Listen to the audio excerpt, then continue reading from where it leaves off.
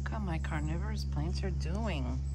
See all those little dots? Those are the dew these plants have. This is called the Docera capensis. And all those little dewy things that catches the bugs, and they're very like sticky. Look. And then we have my Venus flytrap, which is having a blast out here catching bugs. You see all the sealed ones? Then we have my pitcher plants. This one has had so many new pitchers this summer out here.